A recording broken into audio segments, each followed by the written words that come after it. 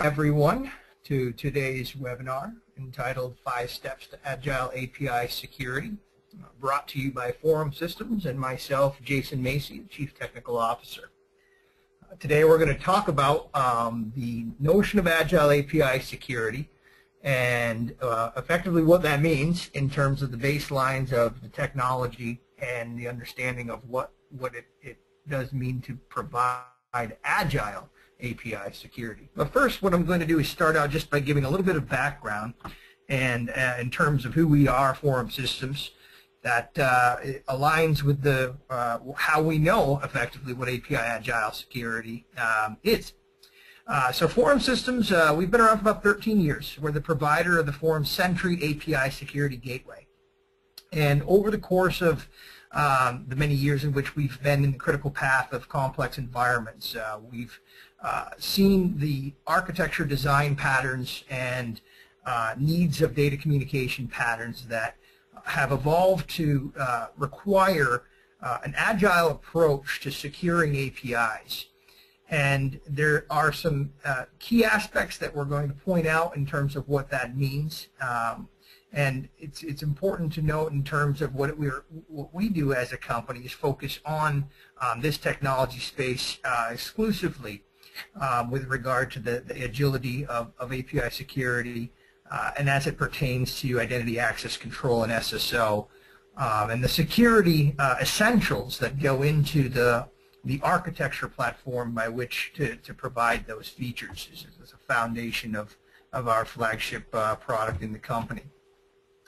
So as we discuss the concepts, it's important just as a step back to note in terms of the API security gateway that we provide for is actually a virtualized and hardware rendition of a component that provides the functionality around API security.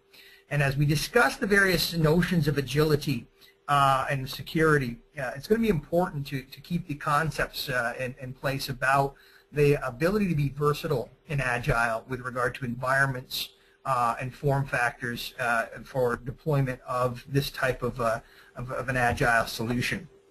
For those that may not be familiar with API Gateway, it's another important distinction that it fills what we call a white space, an area of functionality and technology in the network that is not provided for by your traditional architecture components. It is not a Palo Alto. It is not an F5. It is not a checkpoint. It is not a FireEye. An API gateway serves the actual components of marrying together identity access control and single sign-on with data security. And that is what's, as we go along here to describe and fundamentally lay out the foundations of API security, it'll become more clear that all of those components together fill that gap in network architecture to centralize and provide for the agility and essential component around gateway technology to facilitate Agile API security. So let's go into it. API security. API security is really comprised of 4 major aspects of what goes into the concept of the security. APIs are the entry points into services within an environment. They're the means by which to communicate and exchange data. So one of those key aspects of the security paradigm is an authentication, the ability by which to determine and authenticate a client, a device, a user to know who they are. Second part of the API security paradigm is authorization. You know who they are, but what can they do? And that's comprised of 2 key subcomponents of authorization.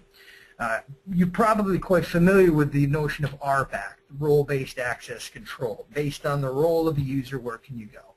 But in addition to that, in API security, you also need to bring in the content, the payload, the information, and bring to bear also content-based access control along with role-based access control. That gives you the contextual way to provide authorization decisions on APIs. The third part of that is the federation capabilities. Once we've got a handle on the authentication authorization, there's also the need in API to federate so that we have a unified way. Agility means that we want to have a more unified approach to our security paradigm where it's reusable and sensible to other APIs and other components that are being communicated with in the enterprise. So federation and single sign-on enablement becomes a key aspect of what we want to provide for API security. And then finally, API security needs itself to have the technology be secure. It may sound counterintuitive, but providing security features on a platform does not necessarily make the solution or platform secure. In order to ensure an agile approach to API security, you must have the confidence that what you're using to provide for the API security cannot in and of itself be compromised. And so it's a critical aspect also of the security paradigm that the solution be secure. And so we're going to delve into each of these 4 areas in more depth. And we'll start out with authentication.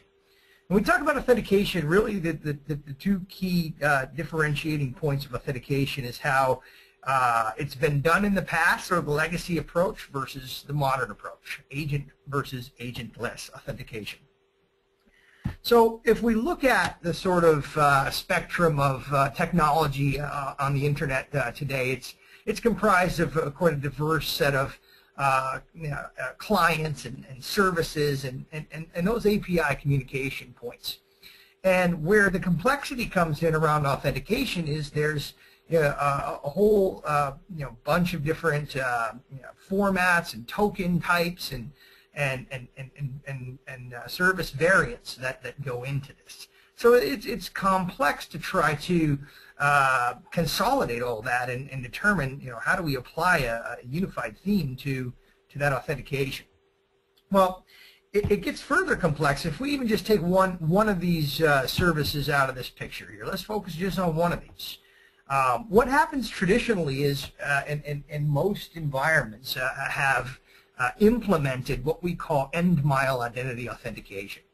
So even though your identity management infrastructure that serves the means by which to have roles and users in sort of one location, the enforcement scheme of that is unfortunately still based on legacy principles of end-mile authentication, meaning that you have an endpoint service that provides the data and the information and the business logic, and you have this identity policy server, IDM system that consolidates users' roles and policy decisions.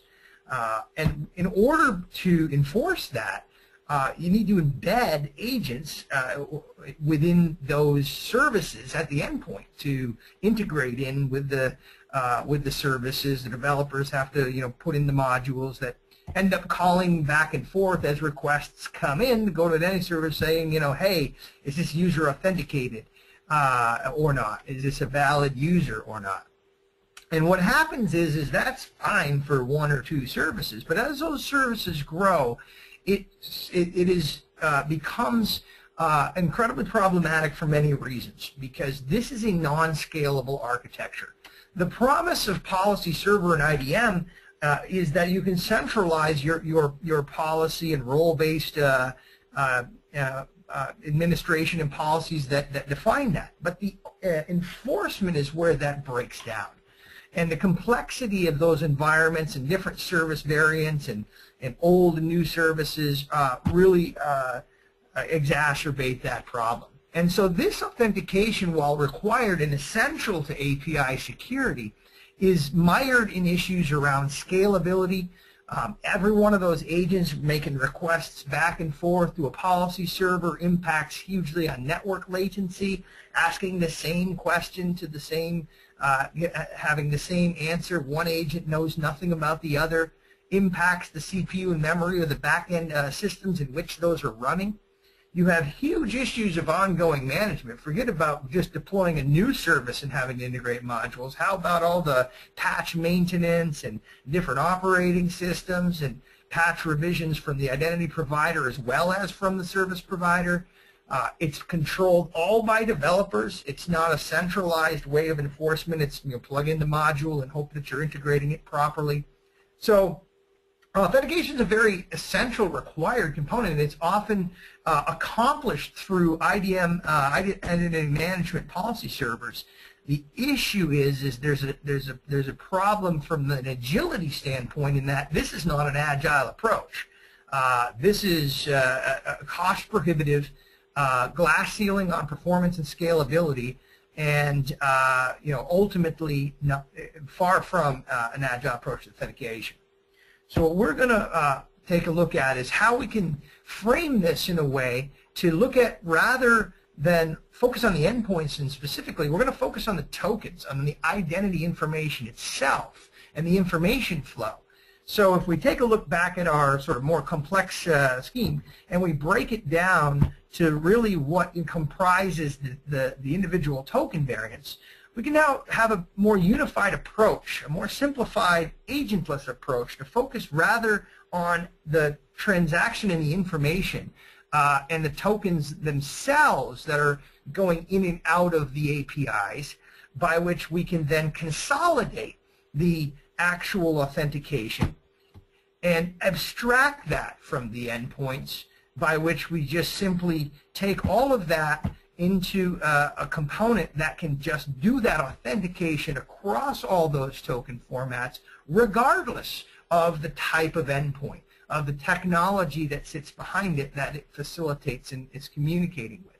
And that abstraction allows us to take that first key aspect of API security, which is authentication, an essential part of allowing communication through an API, and centralizing and simplifying the authentication component of that.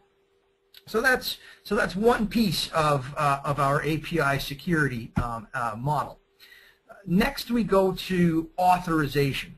And authorization, I'm going to touch upon two key parts of authorization. Let's start with CBAC, content-based access control.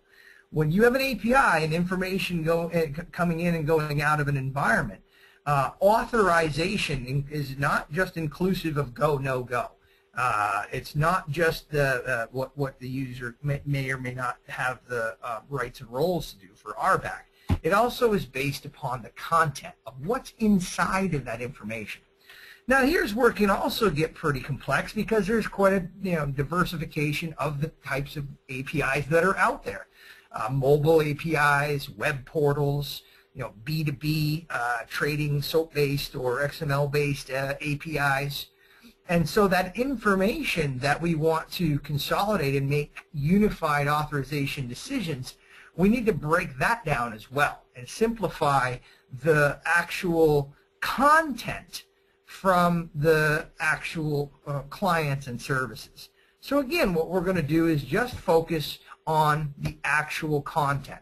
Regardless of the clients, regardless of the services, what's good about this, even though it may seem complex, is that it is rooted in modern messaging standards and formats that are structured formats: REST, XML, JSON, HTML. And so if we take that and compress that down into policy capability by which we can understand these message formats and facilitate communicating with them, then we can change that simply to a content-based access control authorization mechanism, where the simplified ability to authorize now can go across formats, and that we can do our CBAC portion of API security in a more simplified way, regardless of data formats and complexity. Now, the other piece that's obviously a core piece of authorization is role-based access control. So role-based access control is effectively where can you go based on who you are. And this is sort of challenging in many ways. Challenging in terms of which environment, which API are you actually targeting? Who you are may dictate whether or not you can gain access to web APIs, cloud APIs, different APIs within the on-premise infrastructure. So that role is a no-go, no-go in many cases. You can't see accounting data, but maybe you can see some other kind of information. And so that's one part of the role-based decision pattern. But you might also have users that for the same API, and this is where it gets a little more complex in terms of what particular users are allowed to see. You know, a user on an app that authenticates, we'll call this user I get everything, may have a wide open spectrum of what it can retrieve from a particular API. Whereas maybe another user using the same app authenticates and isn't allowed all the things that otherwise the original user was able to get. And then there's this other user using the app, and he gets completely other sets of data. And so we need to have role-based approach.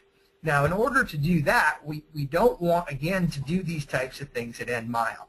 So we need to have an authorization decision point that can first inspect the user and authorize based on role as to what the particular user is allowed to retrieve, what kind of data it's allowed to get based upon the role that user has. And we need to do so by way of extracting that out into the component that we'll simply call role-based access control. So that sort of comprises now our authorization component. We've got authentication, we've got our content-based authorization, we've got our role-based authorization. Now the other piece of the API security model was our federation, SSO, whereby we want those credentials once bound and validated to be able to be federated, to be able to be extended to other parts of the enterprise, to other APIs.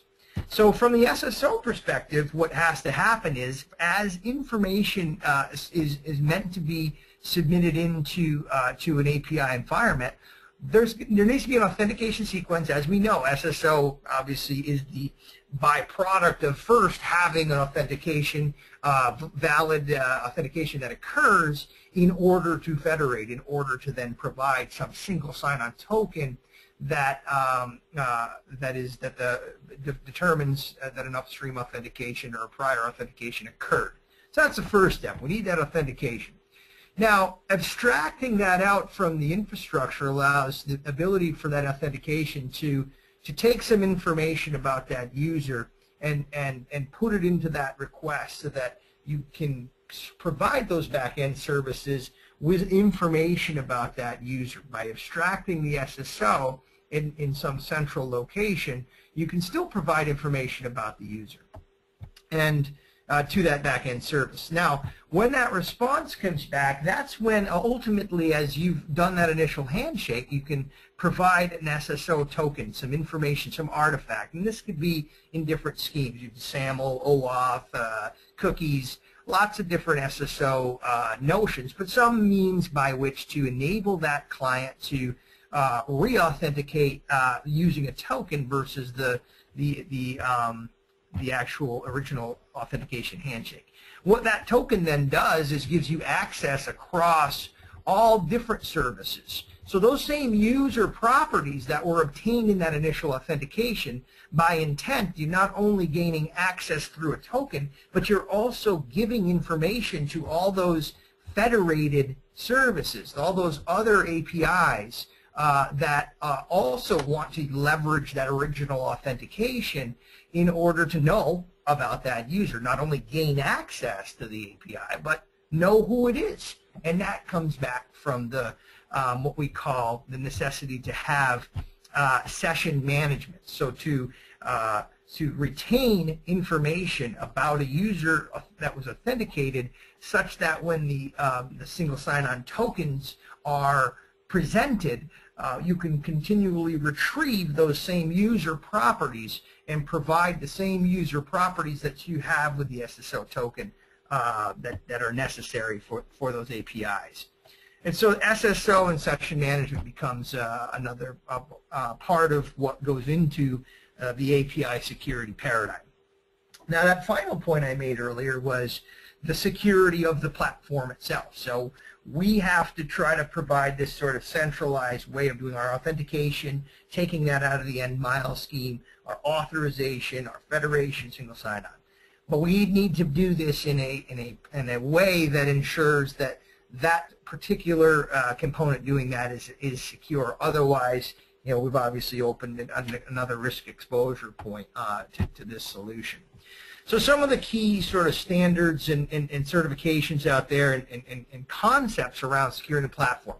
Well, you want to ensure that the policy information and the PKI keying information is secure. Two of the standard industry accreditations out there are FIPS 140-2 and DoD PKI that sort of look at how information from a PKI perspective and how policy information is stored and ensured that it's secure.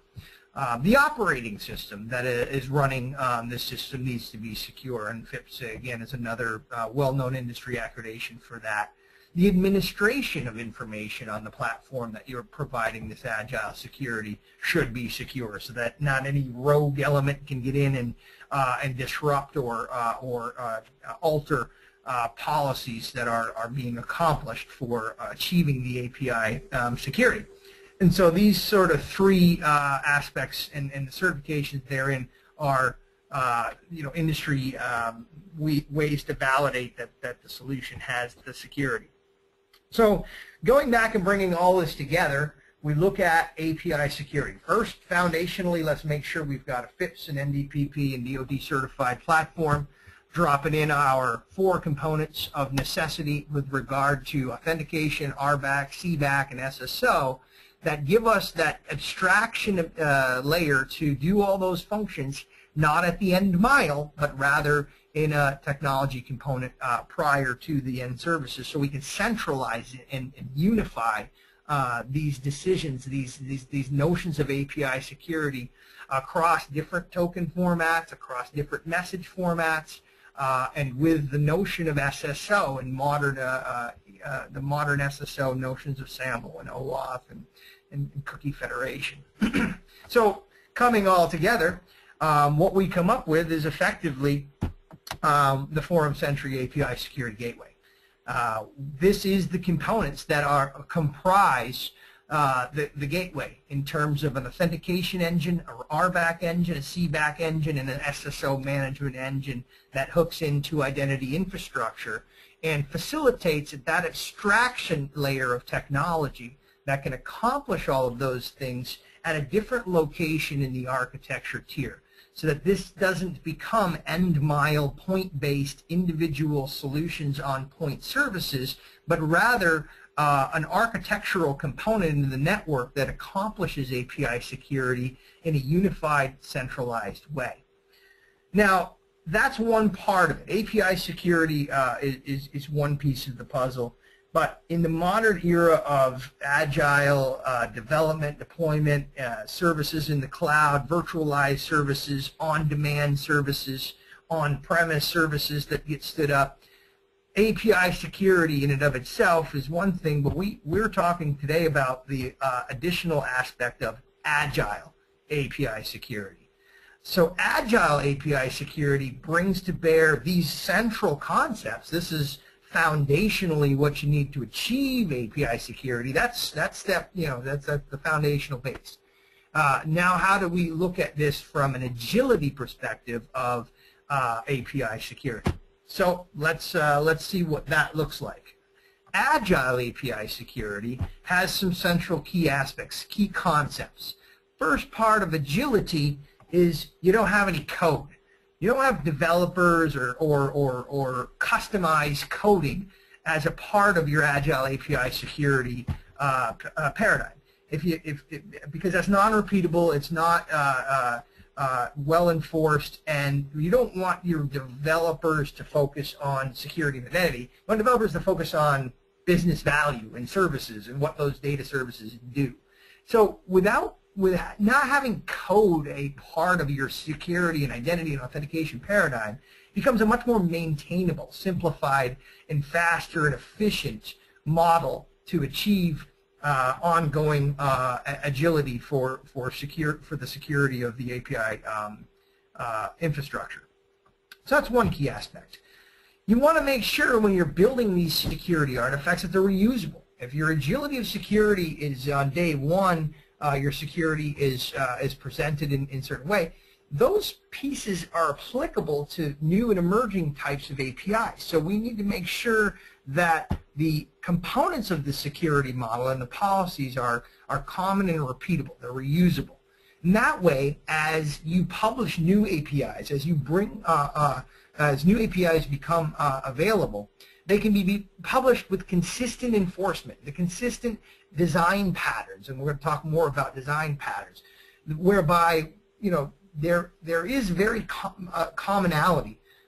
SOAP services have a certain kind of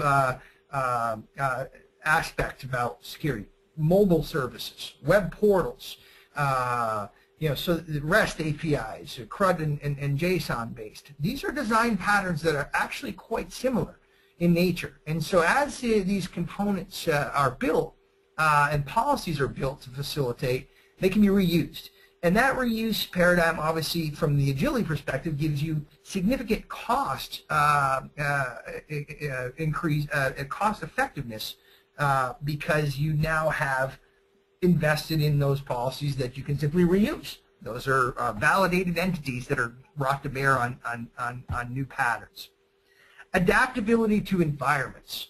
So APIs can be in lots of different locations. The API really represents a means by which to communicate with a data or a service. This can live in the cloud, it can live in on-premise, virtual environments, and so in order to have an agile approach to your API security, you've got to have the ability to be present in those different locations. And then in addition, to unify the policy enforcement schemes across those environments. This provides for the versatility and cost effectiveness of, you know, software and virtual and hardware when it's applicable, not out of design necessity, but more out of the versatility of matching the ecosystem and environment where those APIs actually reside. And that's the adaptability is important. And then finally, the agility to deploy policies, to enforce policies in automated ways, so that when APIs get published, you can combine the security model along with it. An automated policy enablement starts then to coincide with API life cycles and elasticity of bringing up and down APIs on demand, where the policy and security that goes with it can be automated, so that your API security model becomes part of that API deployment strategy and feeds in thus to the agility of that. And that's obviously scripted from a scriptable automation, synchronizing it, and the reduction of just manual overhead so that it becomes a more automated part of your workflow. Want to stand up a new API? Great. Here's design pattern 1, 2, 3, 4 that we've used before. We can simply bring that to bear for this new API that matches that variant of expectation.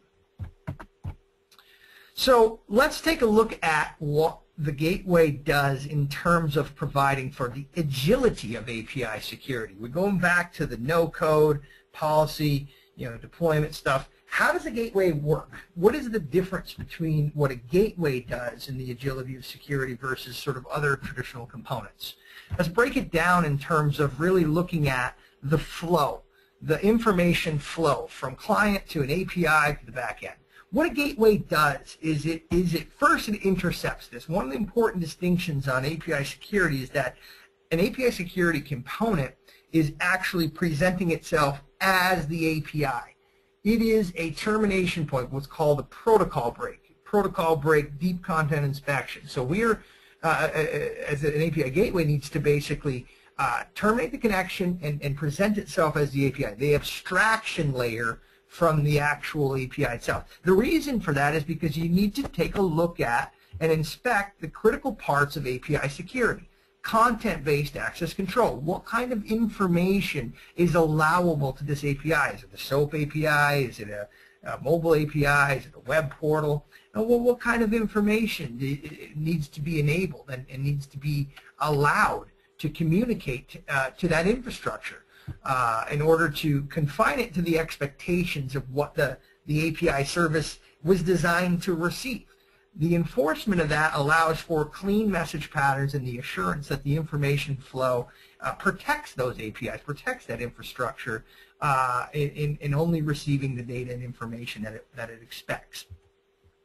And looking at that in terms of the context of that information, so that the more you know about the services, the more actual refined you can be about this. Agile security, and security could be, coarser grained or finer grained depending on what you know about the service. You may only know that we're going to allow XML data, which is fine. But you also may know, well, it's this kind of XML data, or this kind of HTML transactions, or this type of SOAP.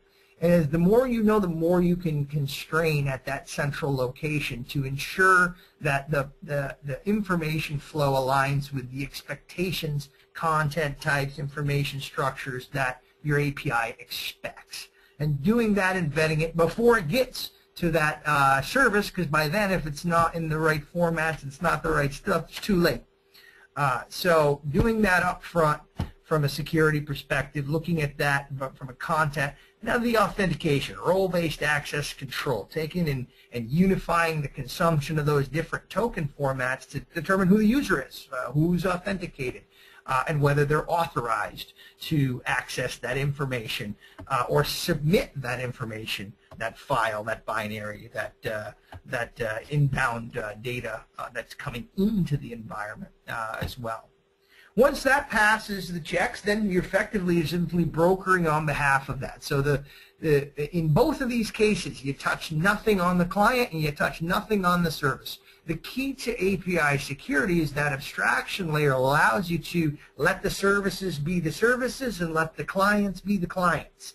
It's not a redesign, re-architecture, recoding scheme. It's simply an architecture design scheme by which you're centralizing those decision points by which that you can then allow the services and the APIs to do what they've always done, which is the business value of what they're serving and providing from a data perspective. So that information flow is allowed to go in once it passes those criterion checks of authentication and RBAC and CBAC authorization. And then, of course, the back-end API data is going to respond. And the response is a part of this. The content-based access control is not just disallowing or checking or validating things coming in. It's also about things going back.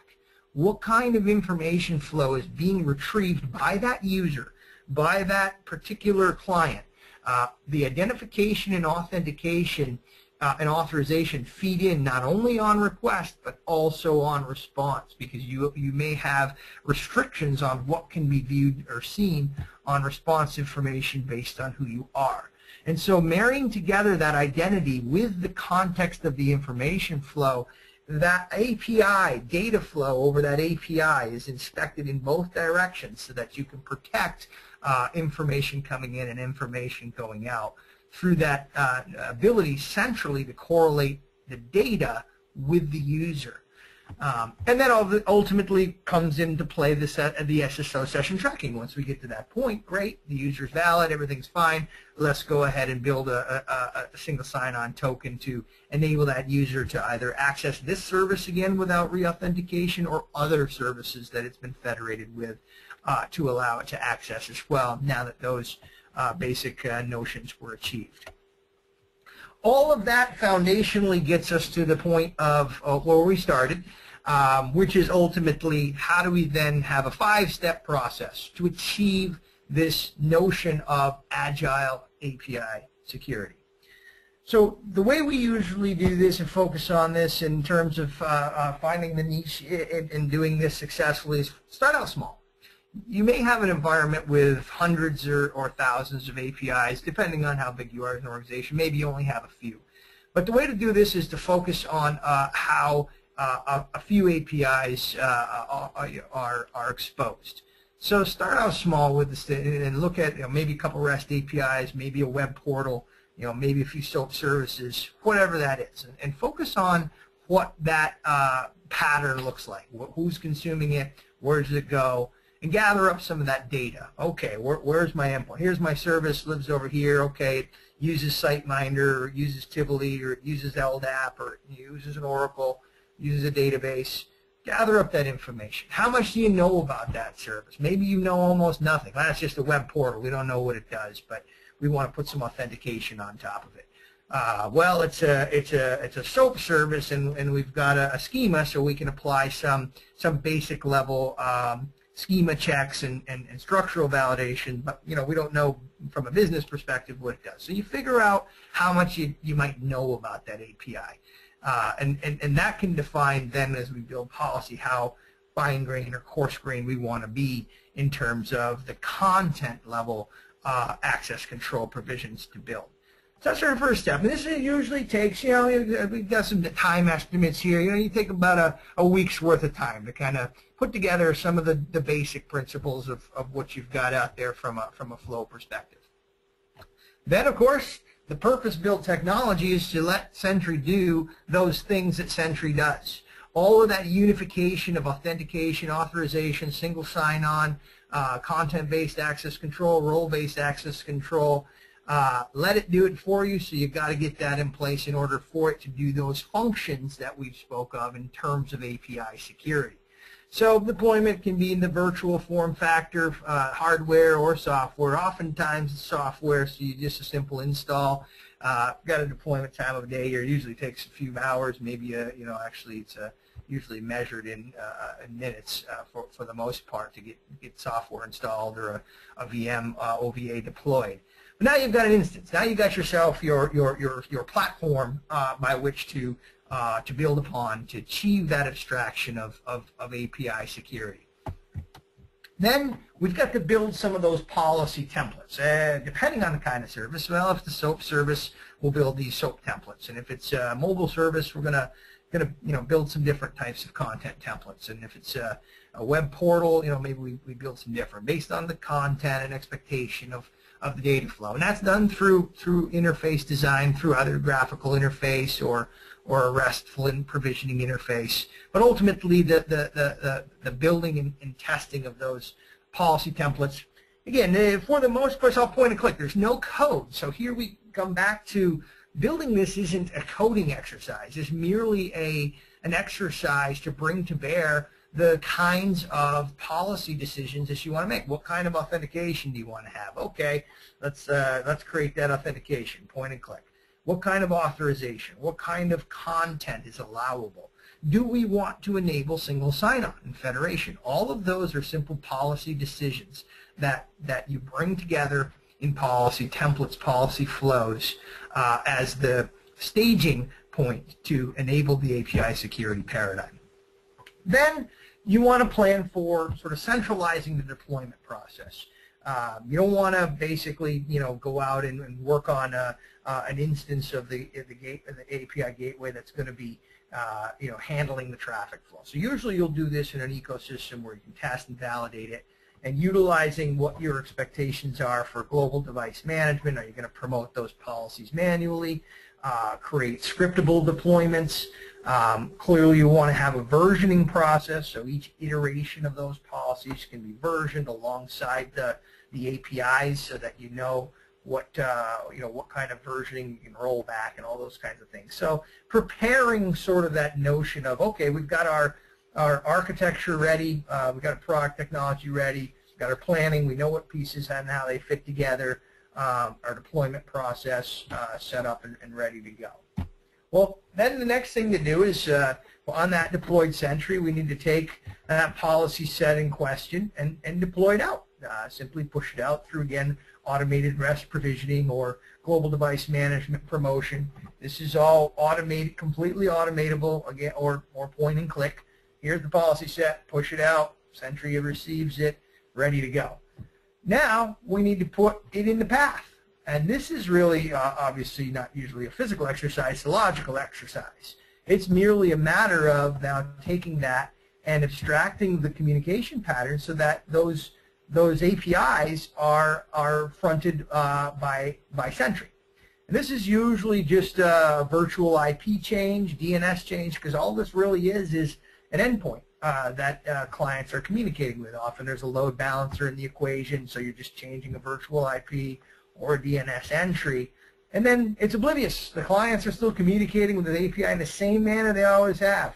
They don't know there's an intermediary of Sentry, and neither does the back-end system. So the deployment and enablement requires no implications whatsoever on client and service. That's the whole key to this. Whereas you enable the flows without having to impact client or server side of the technology. And so the deployment of the policy and enabling that policy flow.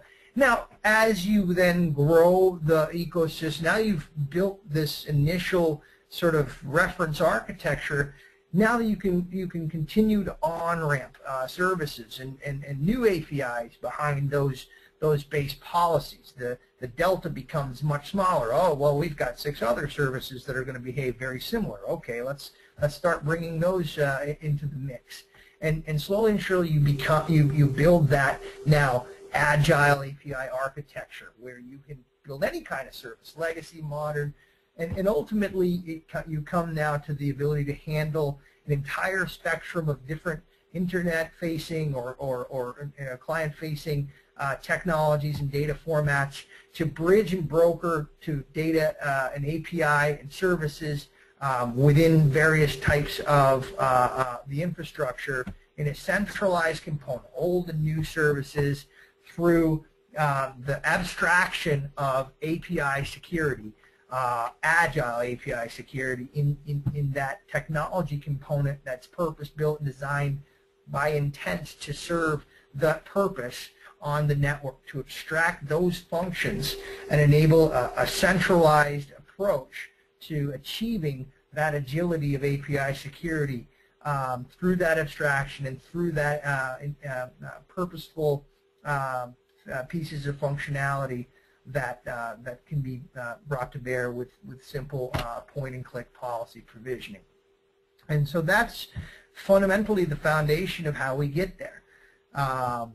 So that effectively concludes the webinar in terms of the overview. Happy to answer any questions. I know it seems like, wow, 5 steps. It can't really be that simple. Well, you know, we provide free trial downloads. It is we provide that in order for you to see it for yourself. We have 100% deployment success of this product over 13 years. So we've been doing this a long time. And the reality is these principles and these concepts that I've provided today are built upon successful deployments. These are built upon actual real-world environments running in these types of scenarios today. So we really encourage you to see for yourself and go up to our website, download a trial, contact us. We'll walk you through this, give you a proof of concept, and showcase how really, truly achievable this is and how quickly you can recognize and realize the value of an agile API security architecture in your environment. So again, happy to